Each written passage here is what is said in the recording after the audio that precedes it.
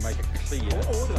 I did not make the comments. Bill is not about taking away rights. It is about giving opportunity. Good, ladies and gentlemen, good evening and welcome to Citizen A, where we wrap the week's current affairs with a panel of bloggers and opinion shapers. Joining me tonight, he is the leader of the Conservative Party, the ever-satirical Colin Craig, and he is the Associate Professor of the School of Communication Studies at AUT, Media Oracle, Dr. Wayne Hope. Welcome to you both. Coming up tonight, Issue 1, what now for the Māori Party, and what are Key's coalition options post-2014? Issue 2, the new GCSB powers legalising domestic spying are gliding through Parliament. Why are New Zealanders so apathetic to this law? In Issue 3 tonight, if the City Rail link is such a good idea, why aren't we starting it now rather than 2020? And should we be banning beggars from Queen Street? Plus, we'll end the show in a final word, but let's kick things off tonight with Issue 1. Coming third in the Ikaroa Rafferty by-election seems to have shocked the Māori Party into dumping Peter Sharples as leader in the hope of reviving their political fortunes. But is a change of leader enough, and who will John Key be able to form a government with post-2014? Wayne, will a change of leader in the Māori Party be enough, or is there simply too much of a class difference between most Māori voters and most National Party voters? Oh, I think you put your nail on it for the, but if you look at Māori society as a whole, there's a class structure in there, widening class divisions within Māori society, and Mana is picking up the poorest Māori voters. It's picking up the flax roots. Now, when the Māori Party first started, it was they who were picking up the flax roots off people who used to vote for Labour. And now Mana's doing it. I mean, that result is pretty significant. And I think the Māori Party's chances in the next election are not great. Were they shocked? I mean, they seem to have not understood what sitting at John Key's table was going to buy them. Yeah, that seems to be the case. Yeah, it's pretty inevitable what happened, really, because the Māori Party has shifted further and further to the right on economic issues. And the iwi Leaders Group, for example, is a very conservative organisation, corporate aligned. And those are not the kind of organisations which are going to suit the needs of the poorest Māori. So there's a real niche there, and the Mana Party has exploited it. And I think the Māori Party leadership has just been a little bit overconfident about their capacity to ride this out. And this last by-election is a real wake-up call. They will argue, look, we've been at the table, we're not spectators, we're players in this game, we have delivered for Māori voters. Is that a fair statement from them?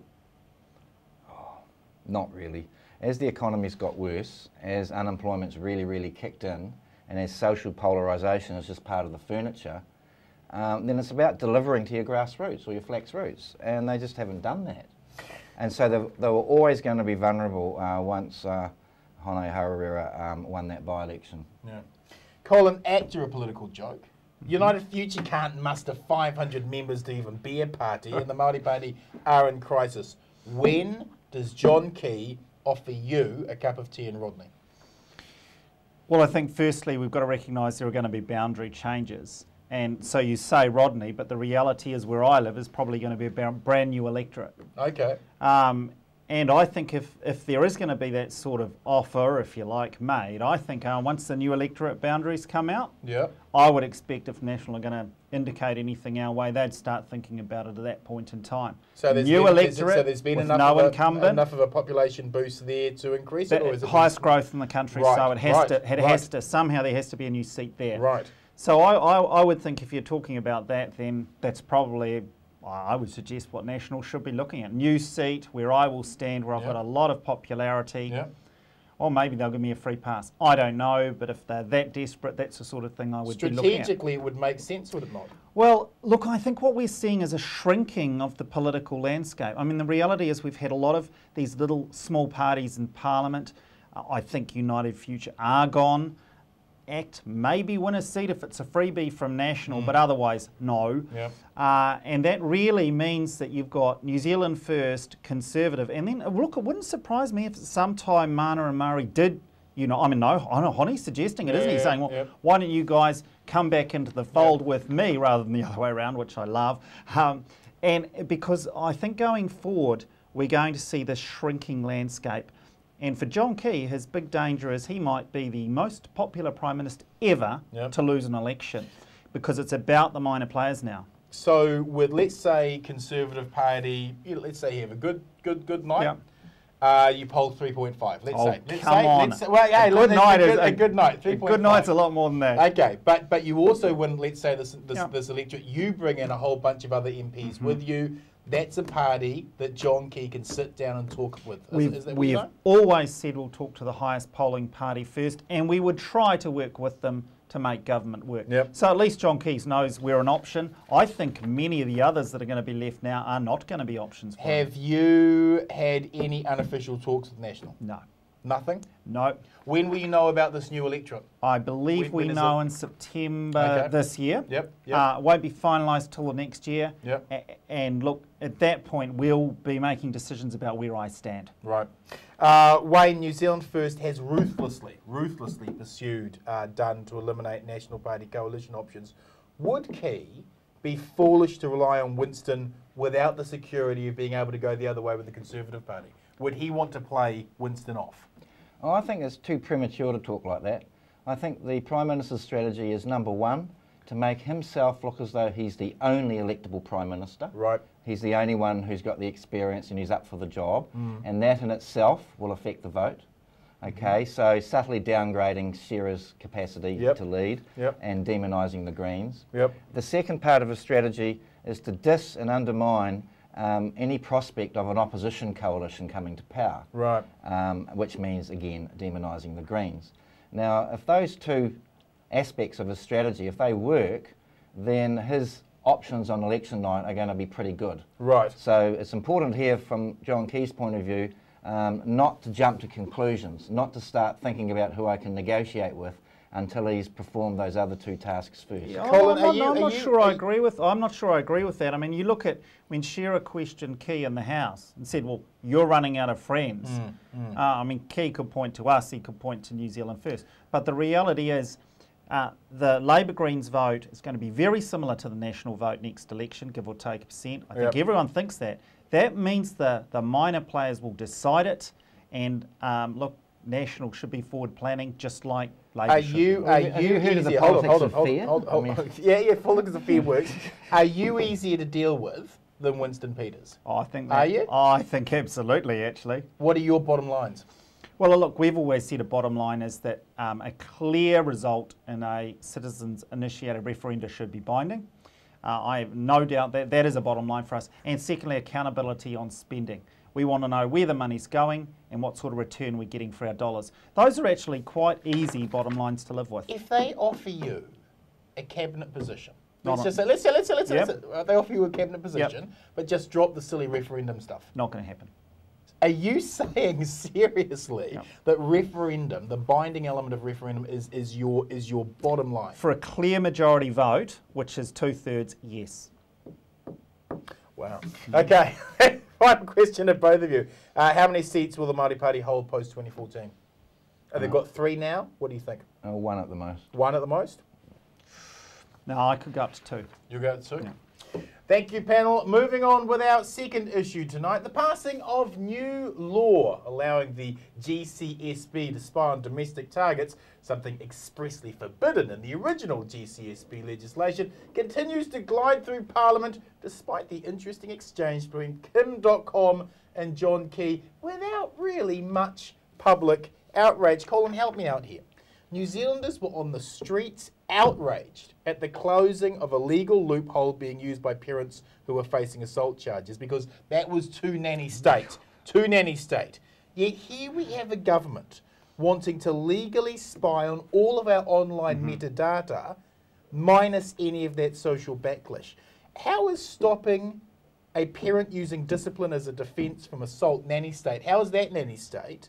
Yet the government spying on everything I do online, that's not nanny state. Look, they're both nanny state. And while I think there are a lot of New Zealanders who are apathetic, because we're the party that is limited government, pro-freedom, liberty, and we see this as a major step backwards. See, we are getting a lot of support. We get people write to us every day about this. I think to say that New Zealanders are apathetic on this, Maybe a lot of them are, but they're not all like that. And at our end of, in what we deal in terms of political ground, this is great for us. We've got people signing up every day going, well, flip, I don't want the government spying on me. So interestingly enough, this is one that I think an issue that appeals a lot to our core voters. Does John Key have it wrong here? Does John Key have it wrong? I think he does. I think he does in the sense of what's right for New Zealanders and their freedom.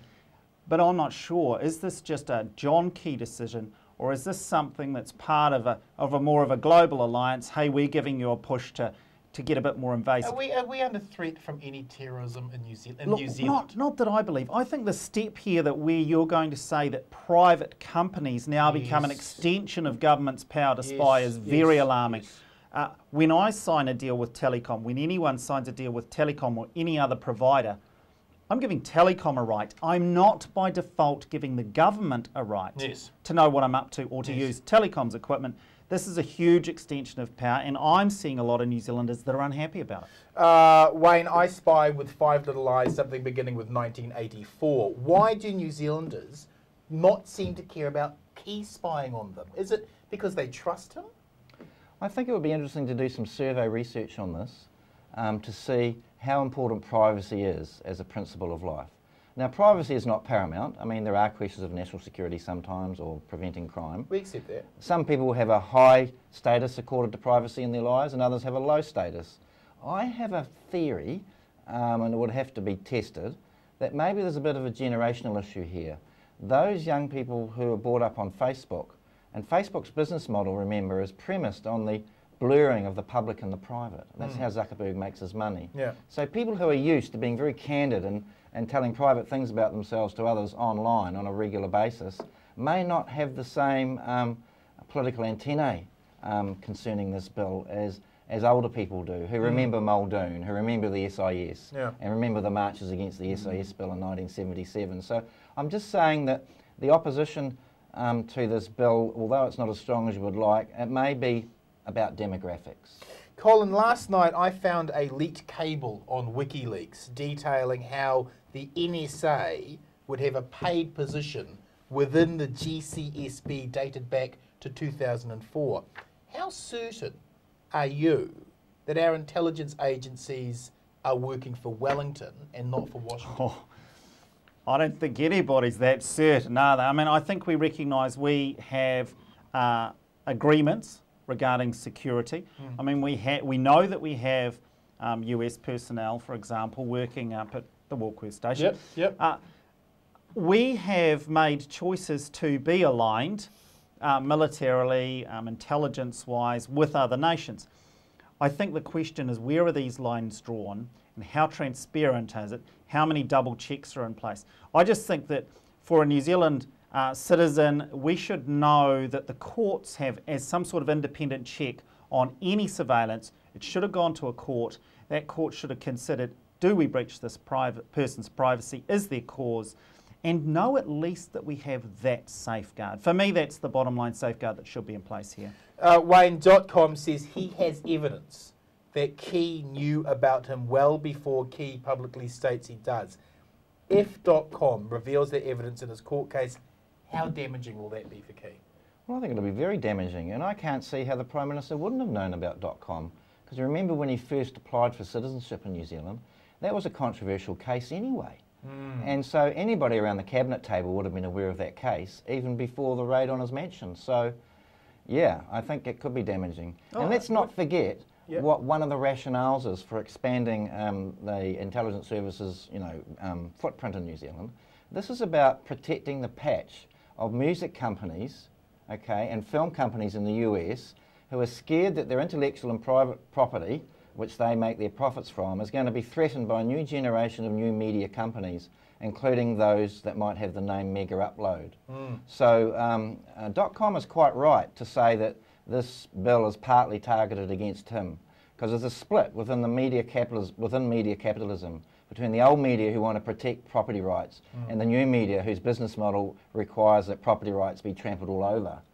And it's interesting and disturbing that this new bill in part is about working on behalf of corporates rather than states. If it turns out that Key did know, and Kim.com can prove it in court, before Key has said publicly he was aware of Kim.com. And I think that's very difficult for most of us to understand how the Prime Minister could be credible in that Could not position. possibly. Right. If that happens, does Key have to resign? I'm not sure. We'll have to wait till the extradition hearings. It's not quite as bad as John Banks not being able to remember whether he had a right in Look, isn't this what happens? It's a case of remembering, and at the end of the day, try and prove that in a court of law. I think Key has shown that he's very, very good at staying popular despite what's going on. So while people look at this and think, oh yeah, I'm not too sure that that's quite the full truth, at the end of the day, he is given the benefit of the doubt by voters at this time at least. I agree that popularity is tarnished somewhat, but in reality, he's still one of our most popular prime ministers and will be going into the next election. Even though he's popular, and let's say he goes into the next election very, very popular, should any Prime Minister of New Zealand, regardless of the political cue, left wing, right wing, in the centre, should they have this kind of power that seems to be quite unchallenged? It's a hell of a lot of power to put into one person's hands. Well, look, we have chosen to do that. I think the worry here is we're extending that power. You see, as the head of the intelligence agency, if we're extending the powers, as is proposed and as you say is gliding through Parliament right now, we're actually increasing the power resting with one person right at the top. Am I comfortable with that? Absolutely not. Final question of both of you. With all the questions swirling over the GCSB, is it good enough, Wayne, that the Prime Minister appointed his childhood school chum as the head of the GCSB? No, you've got your sort of private collusion on top of institutional surveillance that's sort of making a bad situation even worse. Another thing I'm really disturbed about with this extension of powers in the bill is the widening definition of national security. Yes. To include economic national security. And that means that any environmental protester, someone who doesn't want an oil rig off the coast of Taranaki, the same kinds of people who got spied upon down in Happy Valley on the west coast of the South Island, that's going to be ramped up all through your social media. And that's pretty disturbing. The other disturbing thing is the way that information is collected. I've got 3 T's here: trawling, targeting and tracking. Trawling is when you just trawl for information on like on a fishing expedition to see what you can find out about people or groups of people. Targeting is when you identify a person and find out everything you can about them, their emails, their cell phone usage and all the rest of it, because presumably they're a threat to the state, but in ways that they don't even know about. Okay? And the tracking is using GPS technology to identify people's movements. Now, this is quite extraordinary. With so many questions over the GCSB, it's not a good look, is it, for the Prime Minister to appoint his old mate from school, for crying out loud? I mean, there have been the same process issue happened with Sky City, right? The Auditor General looked at that and said, can't see any illegal activity here, but it's not good process. And I think this is the point, isn't it? Maybe he was the best choice, but it should have been done through a different process. And that way we all have the confidence. It's just, come on, it's broken so many rules. Put in a CV alongside a number of other, have it considered by an independent panel where anybody who's personally conflicted says, I'm not taking part, and come up with the best decision. We may have picked the same guy anyway, but at least we would have known that the right process had been followed. And with so many questions now over the GCSB, it would have been better. It would have been a much better look. And you're also now in a position, are you not, to question whether or not his advice to Key is what's best for New Zealand, or is he looking after his old mate? Look, I think the wrong processes always open that door. Better not to have a conflict of interest. Better to have as much transparency as you can. Are environmentalists and unionists, are they, I mean, obviously, you may not, they may not be your line of friends. We know we have a number of supporters from that sector. But are they dangers? Are they people that need to be tracked by the GCSB? You know, by and large, I would say no. I think if someone makes some sort of visible public threat, I think if somebody carries out a crime, you know, serial bomber or something like that, hey, I want surveillance, I want security. But someone who's doing a letter writing campaign? Yeah, look, just someone who wants to write a letter and keeps it, you know, within the bounds of civility, leave them alone. They haven't committed a crime. Moving on with issue 3. Thank you, panel. While Auckland got its rail link, there was debate about banning beggars from Queen Street. Colin, if the government has accepted that Auckland needs a rail link, why does Auckland have to wait till 2020 before we can even start building it? That's 7 more years in traffic, isn't it? Oh, look, look, this was a smoke and mirrors announcement, wasn't it? I mean, this was John Key taking credit for these things but not doing them. The reality is it's put on the back burner. If you look at the markers that, or the sort of the qualifiers that they set, you know, you've got to have this many people, you've got to have this many people riding the trains. Hey, it's never going to happen. It's way off in the future. Now, I'm not totally unhappy about that in the sense that I don't believe that it qualifies economically as a priority. But the business community in Auckland certainly said it. Yeah. Oh, I would dispute Look, that, at the end of the day, John Key's made an announcement to win some brownie points, but he's not going to be the Prime Minister when he gets done. Is it smart politics by Key? 2020, he's not going to be in power. It's not smart politics, and what I think the Labor and the Greens should do is make a joint announcement that if they form the next government, they will start the City Rail Loop in Auckland immediately. Right. And I think that would really benefit them on polling day, I really do. Look, this is a kind of a nasty Auckland versus Wellington thing going on here. It has a long history, a long genealogy. But from the national government's point of view now, it's quite hypocritical, because wasn't it them who advocated setting up the super city? Yes. So that Auckland would have more authority to deal with its own problems. Well, unless it says something Wellington doesn't want to hear. Then it's get rid of it, we need to change it. And I disagree with Colin. I think the business community in Auckland is right behind the rail loop, because the more and more that we get snarl-ups, and the snarl-ups are not happening at commuter peak times anymore, they're happening right through the day. Especially if you have a wet day and it's after school and there's an accident on the southern motorway and another one on the bridge. Yeah, the entire city. And then But now you're talking roading. But now you're talking roading. I think the roading is a priority. It's the rail loop. No, you've got to put in the rail loop first.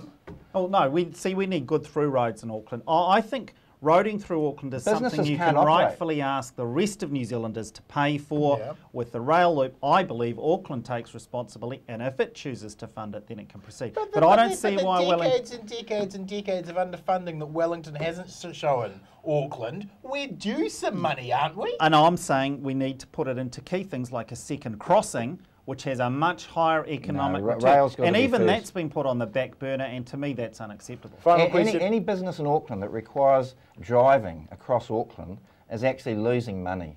Final question to both of you. Keeping with Auckland, there has been talk of banning beggars in Queen Street. Is the idea worth merit?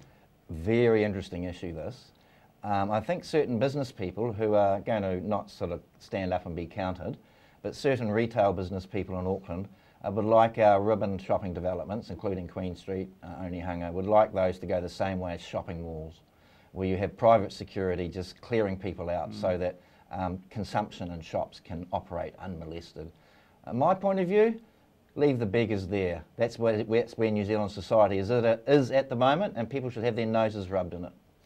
Banning beggars on Queen Street. I'm not into rubbing anybody's nose in it. Look, it is public space though, and I think that's quite right. The differentiation here between a shopping mall and a street is this is public space. People have a right to be there. They have a right to talk within reason and politely in an unthreatening way to others. So I think whatever activity, whether it's busking, begging, trying to convert them to come along to your local club or sports facility, go for it. Petition, signing the petition. That's where I signed the petition. Public space. We must keep public space open as much as possible to everybody. Yes, you need to be respectful, but it's not a shopping mall. And you've got to accept public have the right to be there and the right to carry out lawful activity. Let's wrap the show with final word. Wayne, your final word this week is? Let me address surveillance again. There's an iron law here.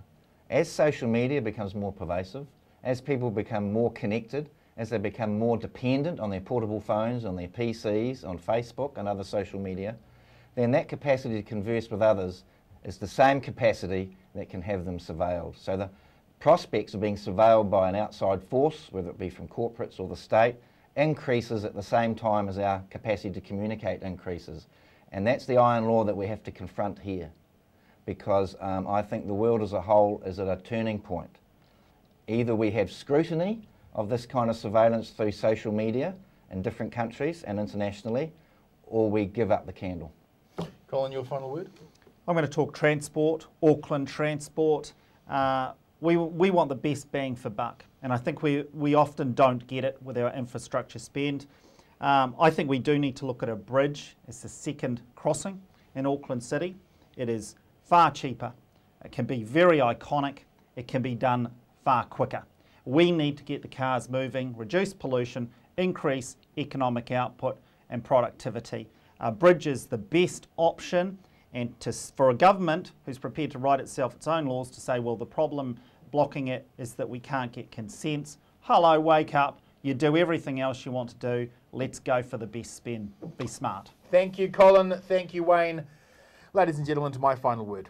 I've lived in the inner city now for about 2 decades, and I currently live on Queen Street. These beggars that many are wanting banned, they're my neighbours. I always drop off change if I have any spare in my pockets and bake cakes and donate those at Christmas to them. Why? Because there, but for the grace of God, go I. I walk with my 3-year-old daughter down past them and she asks who they are. I tell her they are people who have it far worse than us and that they deserve our sympathy and support. She always wants to buy them chocolate cookies.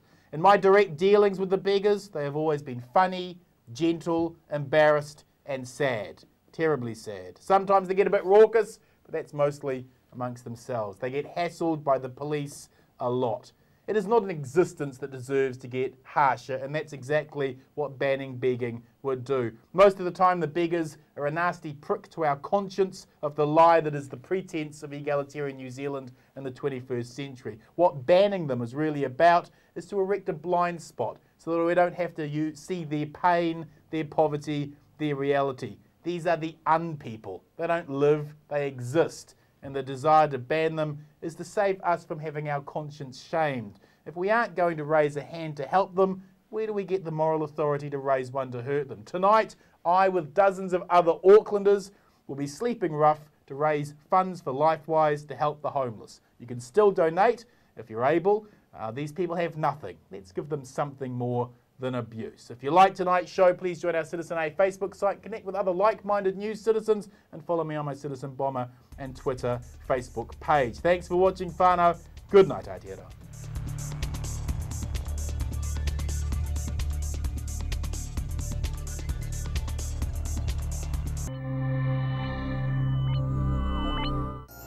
Supporting local content so you can see more of New Zealand on air.